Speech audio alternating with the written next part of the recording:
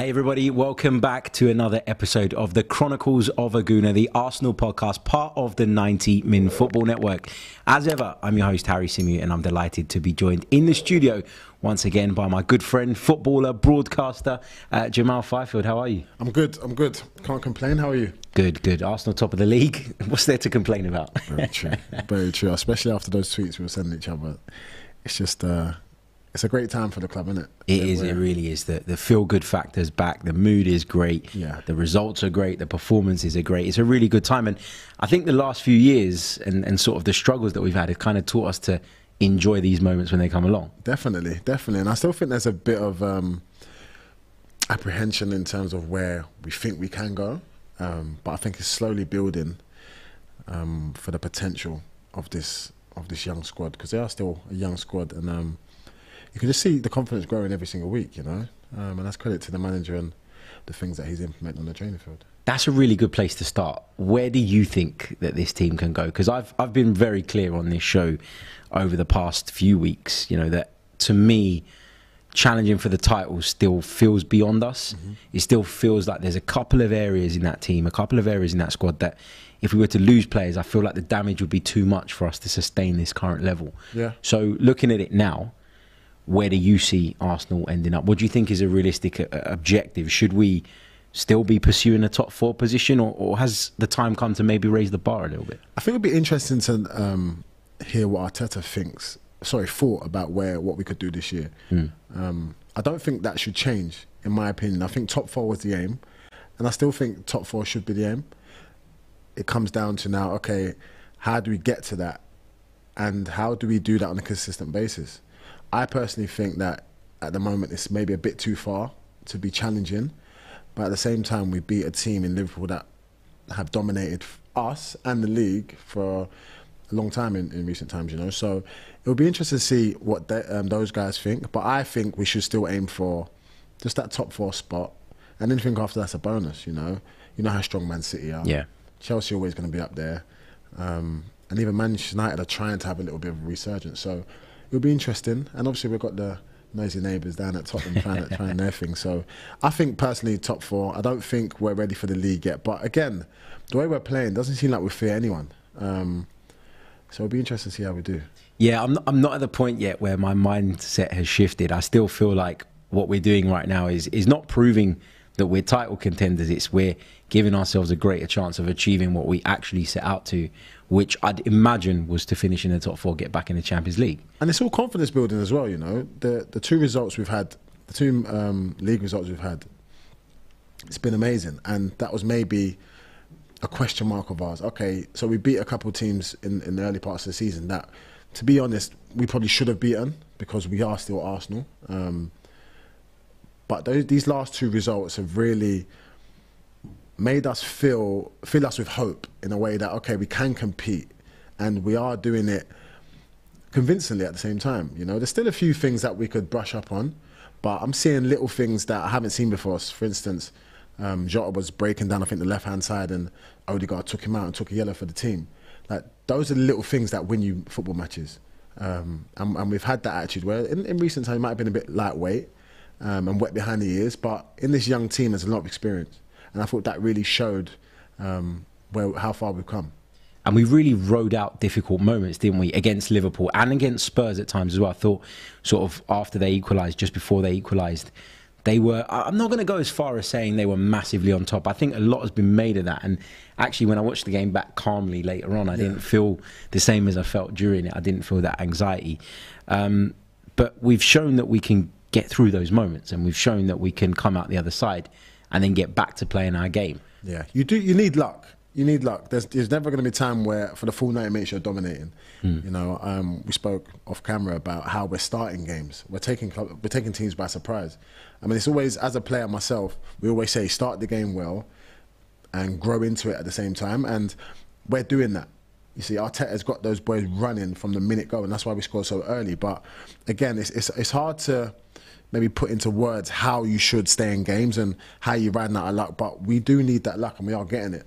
For instance, in another week, we might have got a penalty from Gabriel. Gabriel might have given away a penalty. Yeah. But on this occasion, so as a centre back yourself, if that was given against you, what would have your reaction been? Obviously, you don't want a decision given against you, but would you have understood the decision had the referee pointed to the spot there?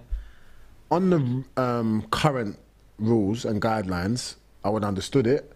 But at the same time, the ball came off his chest first. If you watch closely, the ball comes off his chest.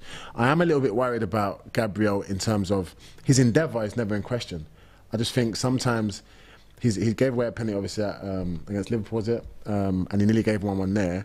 Against Spurs, he gave, yeah. Yeah, so it's one of those games where, sorry, as a defender, you have to be touch tight. You have to put in tackles, but you also have to be smart in the way you defend. And I'm not saying he's not a smart defender, it's just sometimes he's a bit overzealous.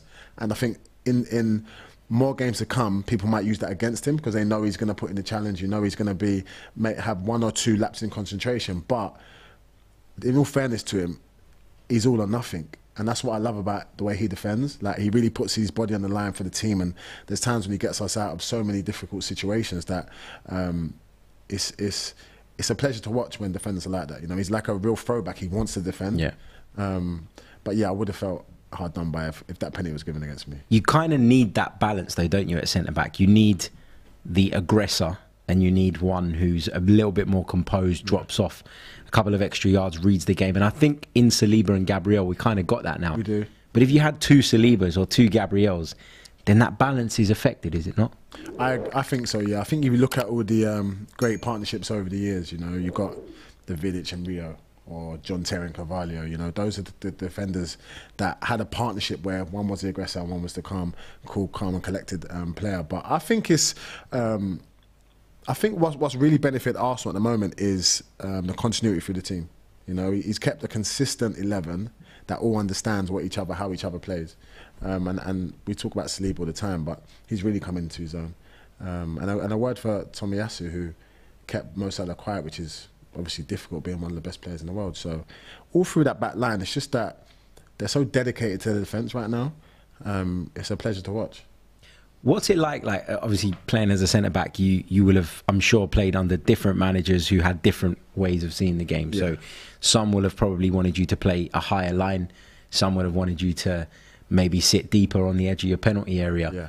As a centre-back, am I right in saying that it's more comfortable for you when you are playing that bit deeper because you're not worrying about the spacing behind, just the space in front of you? Whereas what Arsenal are asking Saliba and Gabriel to do is to be part of the press, is to step into the midfield and close those spaces down and help out, but also to marshal an awful lot of room in behind. Yeah, and that's where Ramsdale comes in as well, because he's got to give the back line the assurance that if it does go over the head, he's there to clean it up. But again, I think good managers play to the style that the players that they have. So you're not going to play, if you've got a slow back four, you're not going to play a high line because you know if the ball goes over the top, you're not going to be able to recover. But I think in Ben White, in Saliba, Tomiyasu, Zinchenko, or Tini, we're all quick enough to get back. I prefer to play more of a mid-block where we're halfway between the penalty area and the halfway line. But the high line that Arsenal are playing at the moment, it can be sometimes a bit scary, but I think they're doing it really well because everyone understands why they're doing it. So it gives the midfield a chance to get closer to opposition. So if the game was more stretched, people would be able to pick round us and play through us. But I think the way he set them up, Arteta, is proving that we can get the ball back a lot quicker and a lot higher and get their goal a lot quicker as well. But I'd say it's definitely working. And also the other thing as well is like when you hear a manager putting across an idea that maybe you're not 100% sure about, as he's kind of putting it across, to then reap the rewards of that, see the benefits of that, it builds faith and confidence in the manager's methods, doesn't it? So you look at that team now and you probably think, well, every one of these guys understands the benefits of what we're doing and why we're doing it, and hence why everybody's on the same page. Definitely. And you know, when you make plans and you put a team out with a different style of play and it doesn't go right, that's when the question marks start coming. And as a player, I've questioned managers, okay, this isn't working, we need to change. And some managers stick to it, regardless if it's working or not. But the fact that we are getting success now, everyone's buying into it. You can see that when we score a goal, everyone's around each other. Jacques is in there, geeing everyone up, getting everyone going and focus on the task to come again. But I think it is so important that we are having that success, because now it just builds confidence for the next couple of weeks going into the next set of games, you know. So it's about understanding what we have to do as a team to become successful, and I think that's what we're doing. Yeah, totally agree. Totally agree. Really, really enjoying it at the moment, of course. But we got to speak about Gabriel Martinelli. We did a show just recently where we were talking about his contract situation. He's revealed basically that those talks are ongoing. Still a couple of years left on his remaining contract. I think Arsenal have an option to extend it a further year. But it's time now that Arsenal give him a contract that reflects his role in the squad, is it not? I believe so. Listen, when you want big game players, and for him to perform how he did at his young age, because he's still relatively new to the Premier League, let's be honest, but he's such an important part of this team, and he had his injury worries, and he's come back this season like a new player. He seems a lot more confident, he seems a lot more tactically aware, and technically there's no disputing his quality. You know, when he's one-on-one with a player, he just gets past him 9 times out of 10. So I totally agree, and I think Arsenal realise the player that they have on their hands. Hats off to the recruitment, because to unearth a gem like that, it's not £6 easy. million. That's a steal. £6 million. That's a steal. If, No. if we were to sell him, he'd probably command well over 50 mil, 60 mil, simply because of his age and how well he's doing. But no, I think he definitely deserves a new deal, regardless of how long he's got. You see Chelsea giving players 8-year contracts. If he signs one of them, get it signed up, you know.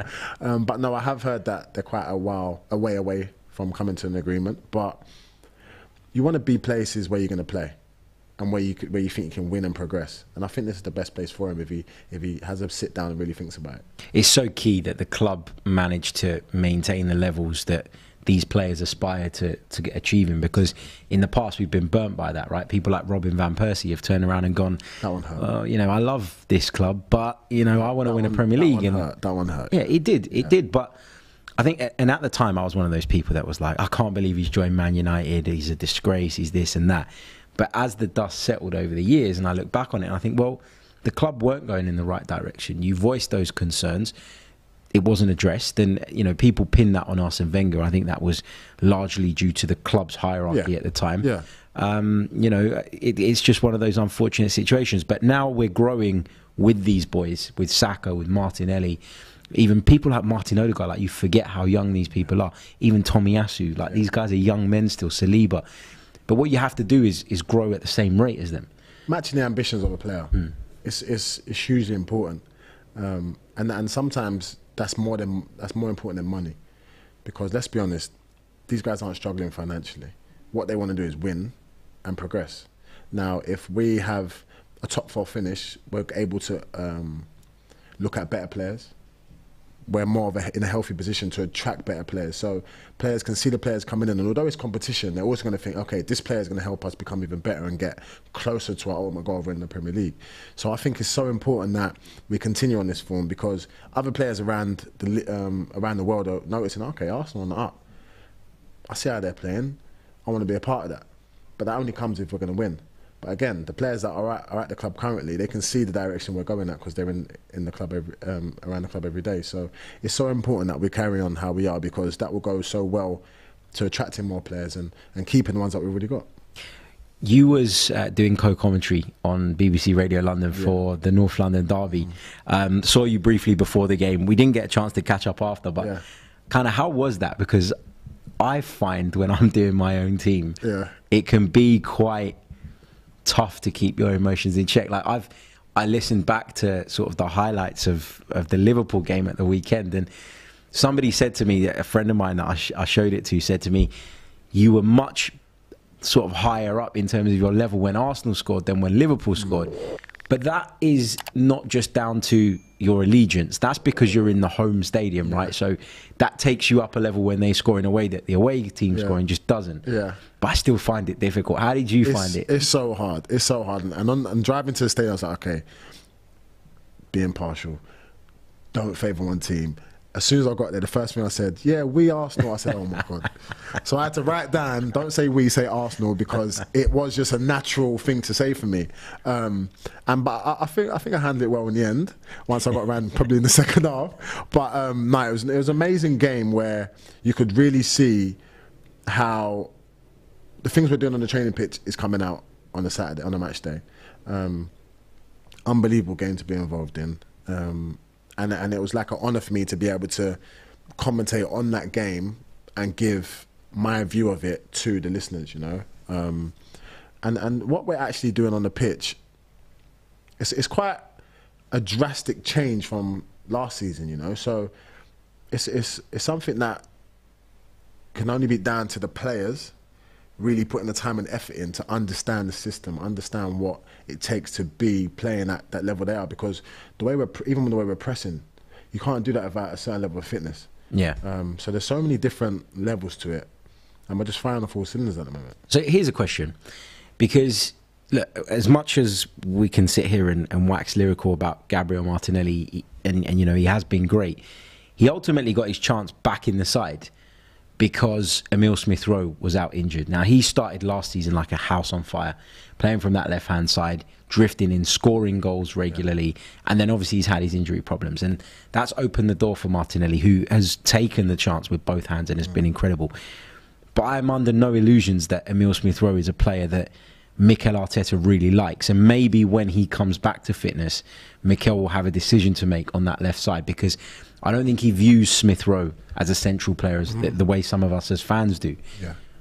But would we be as aggressive in the press? Couldn't this style of play work the same with a Smith-Rowe instead of a Martinelli, who might be a little bit more calculated, a little bit more, you know, a little bit stronger in terms of his vision, but doesn't have that explosion of pace and that aggression? Do you think that if that was to happen and Emile Smith-Rowe was to come in, that changes a bit? I think so, simply because every player that's came into the side for the Europa League have done it exactly the same way.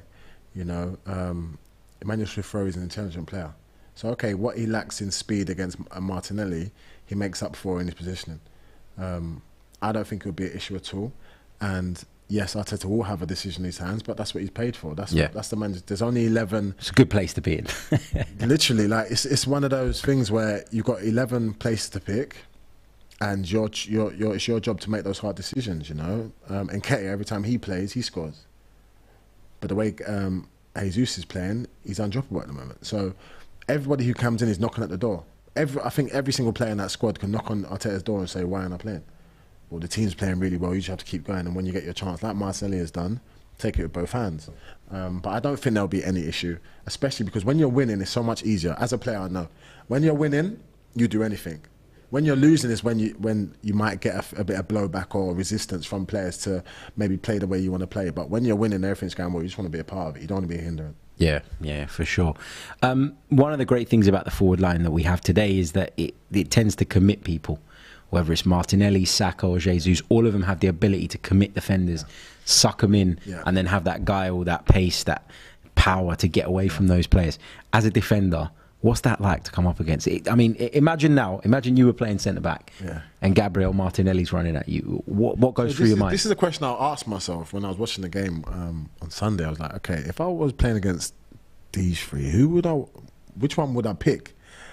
And I don't want to pick any of them because they've all got different attributes, but they're also skillful in the fact that they can stand you up, pop a 1-2 around you, or go 1v1 against you and go past you. And the quickness of their feet and their brains at the same time, it's unreal. But they also got an understanding of what each other want, where each other wants the ball. So the assists that they're getting across the three of them, the goals that they're all scoring, because they're all scoring goals at different times, you know.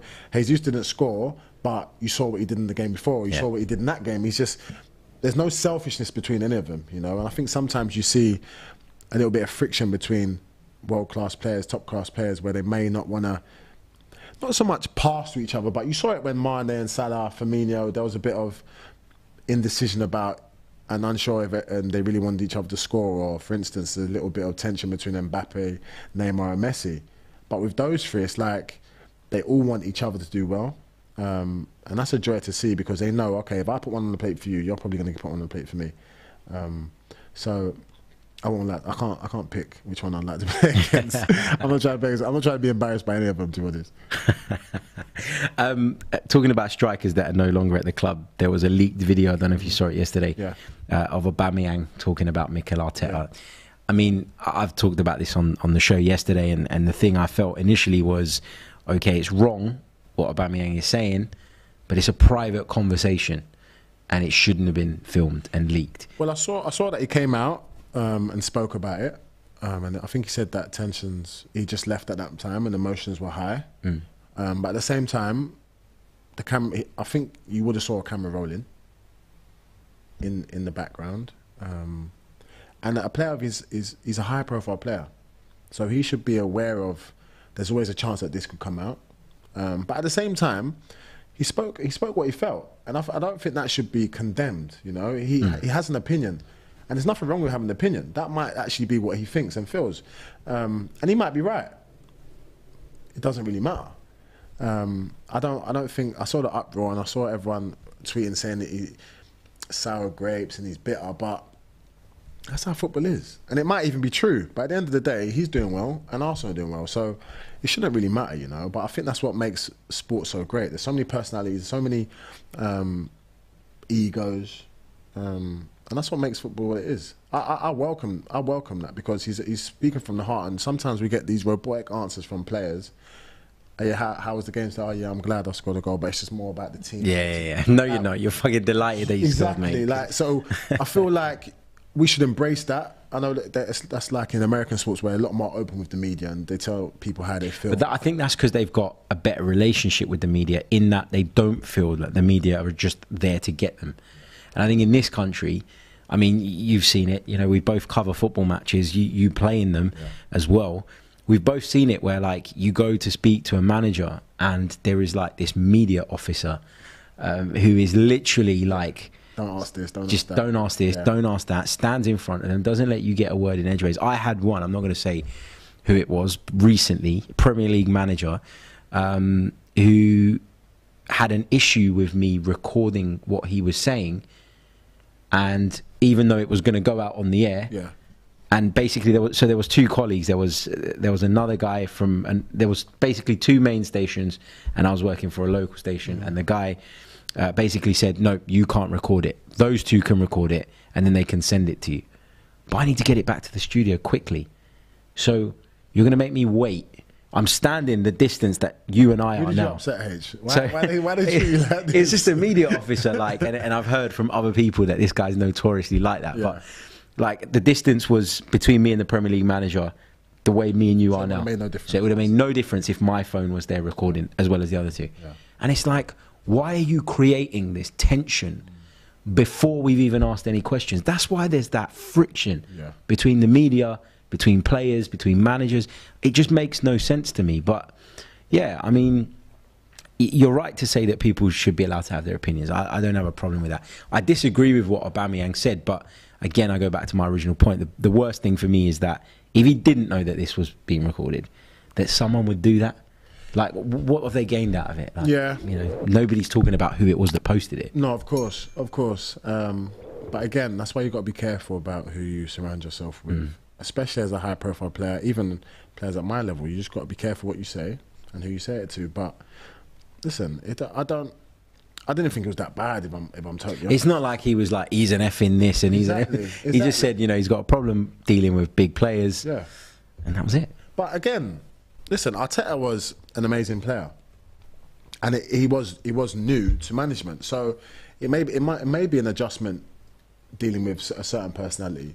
But that's not really a slight. That's just him trying to find ways to manage his team best. And at the end of the day, the team's the most important. So if you have got a player of immense ability, but maybe you feel he's a disruption and a hindrance to what you're trying to do, then you have to get him out, you know? What I would say about Arteta is I think there's been a clear development in his management style. Like, I felt like when he first started the job, he was very open, spoke about everything, like when he took over, all the things that needed to change at the club.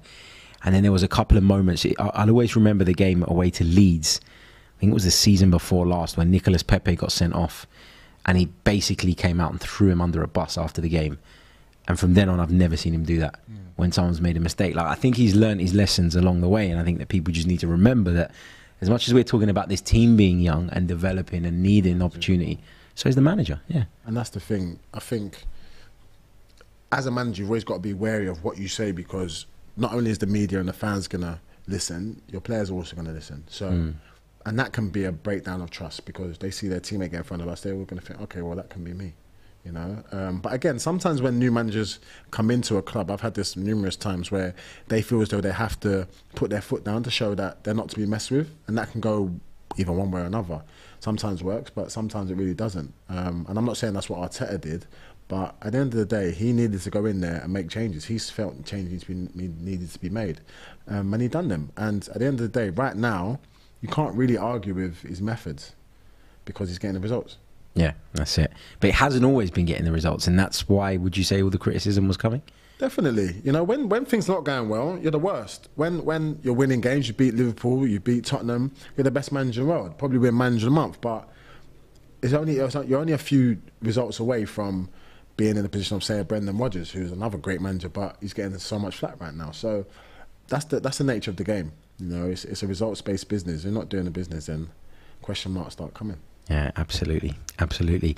That brings us to the end of this episode. Great chat about the mighty Arsenal, as always, with the brilliant Jamal Fyfield. Make sure you follow him on the socials. How can people follow you? Instagram and Twitter, Jamal Fyfield. There you go. We're going to be jumping over to the Chronicles of a Gooner Premium in just a minute. We're going to be doing a bit of a deep dive on the Arsenal defence. So if you haven't signed up, make sure you do, and you can join us for that in a bit. Cheers.